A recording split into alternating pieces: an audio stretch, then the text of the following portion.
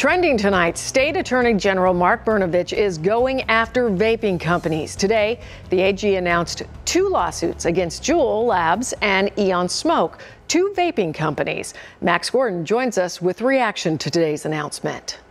We know that the extent of this crisis is major, and we know that something had to be done. Surrounded by confiscated vaping products from Arizona schools, today AG Mark Brnovich announced action aimed at combating what he calls an epidemic. We are opening a new front by filing 2 lawsuits against the 2 major players in the vaping industry, the e-cigarette category. That's Juul Industries as well as Eon Smoke. The state wants the manufacturers to pay tens of thousands for getting kids hooked on nicotine, for both companies to permanently stop advertising targeting youth, and to stop selling flavored vape products in Arizona. Today is the next step in that evolution, in that movement to cut down on teen and underage tobacco use. Eon Smoke didn't return a request for comment, but in a statement, a spokesperson from Juul said that while they haven't yet reviewed the complaint, they want to work cooperatively with attorneys general across the U.S.